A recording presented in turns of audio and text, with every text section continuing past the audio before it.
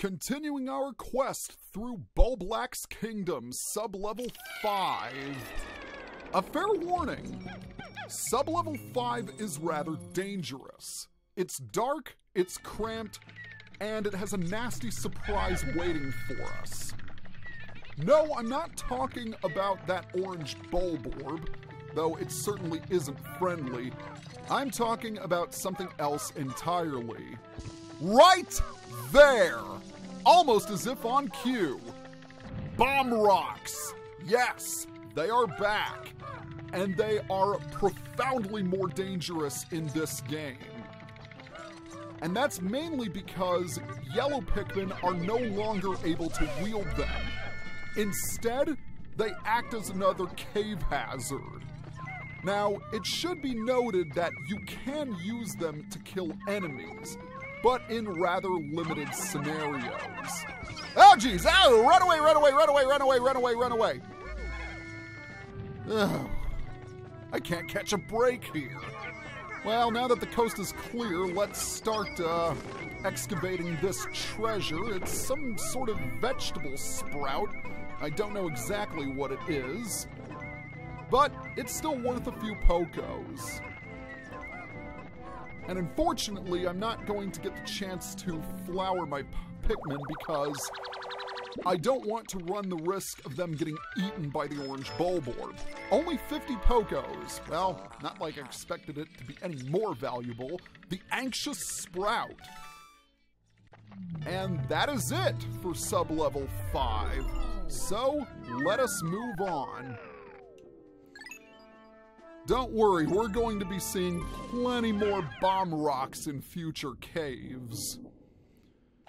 I find it rather ironic because bomb rocks were one of your greatest assets in Pikmin 1, and here they're really dangerous. Bulblax Kingdom, sub-level 6 is up next.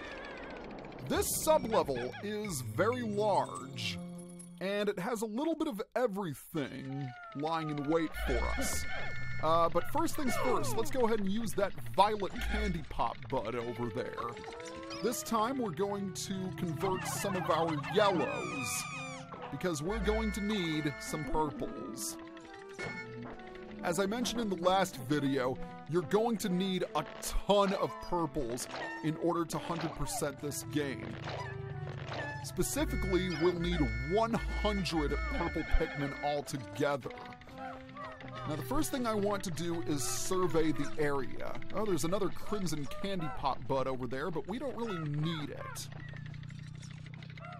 There were some eggs we could have gotten on sub-level 5, but I didn't want to run into any more bomb rocks. So continuing on this path, we'll eventually encounter more bomb rocks as well as some orange Bulborbs. There are a couple of dwarves here, so we might as well take care of them. There goes one, there goes two, and there goes three. Very nice indeed. And let's get rid of this flame geyser as well. I need to make absolutely certain that none of my reds get eaten. There is a treasure here, but we won't deal with it just yet. Instead, I want to take out all of the enemies surrounding it, because there might be a bomb rock that could fall from above. There's also some fiery dweevils to be encountered here as well, but the orange Bulborbs are by far the greater threat.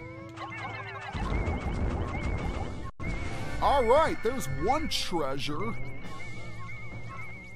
And unfortunately, it looks like we're going to have a treasure bandit in our midst. And I don't accept that.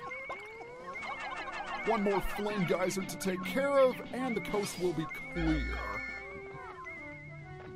Although, maybe there could be more flame geysers in the area. I could be wrong, you know.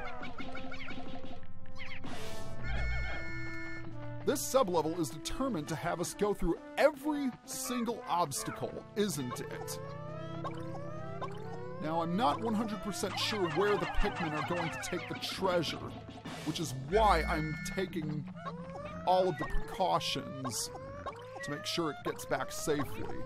Another orange Bulborb to be defeated, so let's go ahead and take care of him. I don't think we'll be able to sneak around. So, die, die, die, die, die, die, die, die, die, die, die, die, die, die, die, die. There we go. Very nice. A quick check of the map reveals that we've pretty much taken care of every section. Most excellent indeed. Okay, I think the coast is clear for us to start bringing stuff back. We've got a lovely looking brooch here, I have to say, or a brooch, or however it's pronounced. I can't remember. And the ironic thing is, I do have a dictionary app on my phone that would be handy in these situations. Alright. Something tells me that this thing is booby-trapped. But of course, there's only one way to find out, isn't there? An impressive-looking monkey skull for sure. At least I think it's a monkey skull. Then again, maybe there isn't a bomb rock waiting for us. Oh well. Don't debate your good fortune, as I always say. I think those are the only two treasures that are on this sublevel. Oh, you jerk! You are a jerk face, aren't you? Well, it's time to die. Because we don't approve of jerk faces in our squadron, and... Okay. Oh, God! Ugh. Well, at least we got hold of one of the treasures, the colossal fossil. That is an accurate... And of course, another cutscene interrupts. Emergency! Pikmin are suffering. If you blow your whistle with the B button, you may be able to help them. Alright, whew! Everyone is under control, so now we can safely dispatch the fiery Dweevil. Pikmin stay on fire for much longer in Pikmin 2 than they did in Pikmin 1, because when they caught fire, they died almost instantly. So you have a bit of reprieve in this game. The Eternal Emerald Eye is our second treasure on sublevel 6. And with that finished, we have collected all of the treasures on sublevel 6. Yeah, things were a little touch and go, but we managed to survive it all in the end. So let's go ahead and head down to the next sublevel. Here we go! Exciting times. Moving right along. Bulblax Kingdom, sublevel 7.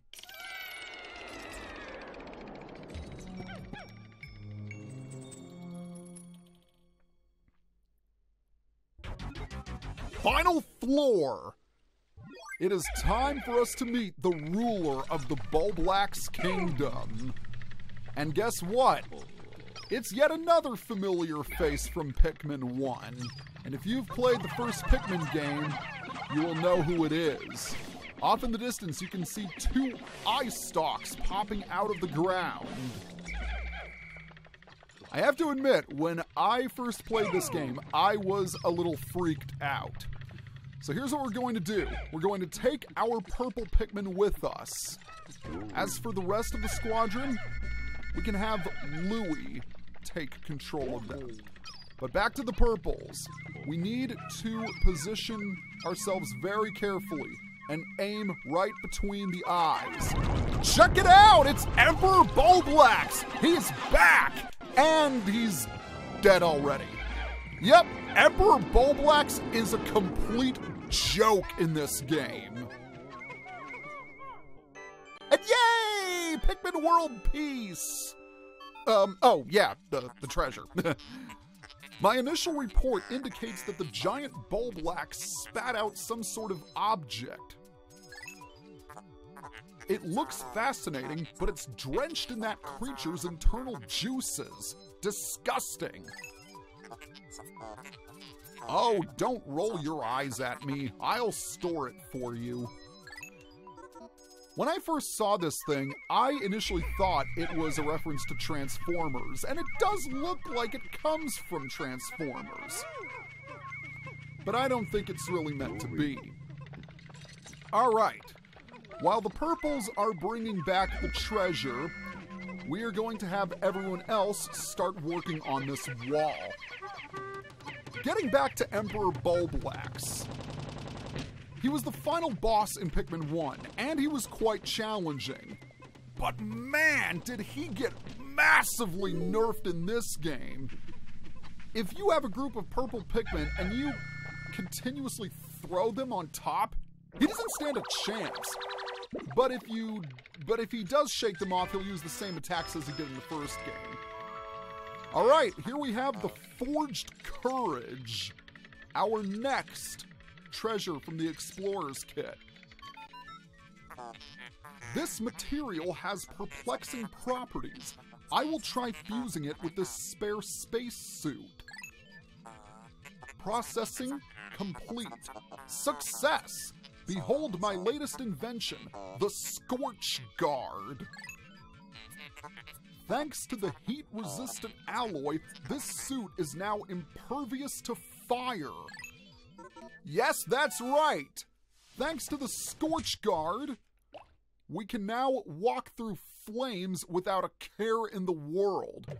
And speaking of which, we're going to have to do just that because there is another treasure for us to collect. Now, you might ask yourself, how are we going to get to it with all this water? Well, the answer is quite simple. We need to throw our reds onto this ledge right here. Then, once they are idle, thanks to the Scorch Guard, we're able to walk through the flame geysers with no trouble whatsoever. Just make sure that the reds don't accidentally fall in the water. Even though there is water to be found here, it doesn't serve as an obstacle, which is why it's not listed as one of the 4 hazards when you first enter the cave. And don't worry about the reds entering the water, they won't. But getting back to what I said about Emperor Bulblax, he will still use the same attacks as he did in the first game. That includes slurping up Pikmin with his tongue and trying to jump on them. But he also has a few new attacks. And, believe it or not, you can encounter more than one Emperor in the game, in the exact same area. But we're going to save that for another time. Because right now, we've got an interesting looking wooden statue here. And I always found its location to be fascinating because it's surrounded by fire and it's up on a high ledge that's surrounded by water. I don't know why, I just found it sort of fascinating. Maybe it was revered as a sacred object, because it's just a standard wooden carving. This is the Gyroid Bust. Alright, with all of that completed, and the Emperor defeated, we're ready to leave the Bulblax Kingdom.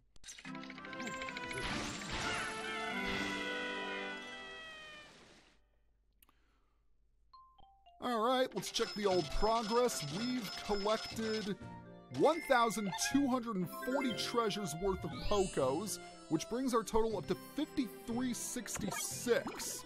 All 10 treasures are collected, and the cave is complete. Very nice. And even still, no deaths so far. Once again, I'm just gonna try and keep that going for as long as I can. I don't remember exactly how much time we had left over in the Awakening Wood, but I'm going to try and, oh wait, 50% of debt recovered. We're halfway there. We have 10 seconds left. Do I have enough time to reach the cave again? Because I want some extra purple Pikmin. It's gonna be a tough... It's gonna be a tight squeeze, but, yep, we did it. Alright, so I'm going to see you guys until I get out. Alright, I made it. The rest of my reds have been converted into purples, and I couldn't be happier. So overall, we did really well today. We discovered the blue Pikmin, or reunited with them, I should say, and we also explored another cave, which gave us a really, really handy upgrade. And we defeated Emperor Bulblax. That's always good, too. Well, all of our Pikmin successfully made it. And furthermore, no enemies appeared? Well, okay. I guess they're wallowing away in depression because they have nothing to eat. Sorry, guys, but I don't do charity. All right, today's report. We've collected a whole buttload of treasure, 1,380 Poco's worth of treasure to be specific, which brings our total up to 553.66. So over halfway done. The red population did decrease, but that's because we converted a lot of them to purples. We also discovered blues, which is really nice. And still no deaths. Very good indeed. Olimar, you're my hero. You've erased half of our debt. Still, things have become a bit dangerous, so I'm going into hiding. Focus on work, and don't slack off. All right, we're halfway there. Just a few more days and our company will be debt-free. Very nice indeed. Let's go ahead and check out the Piclopedia.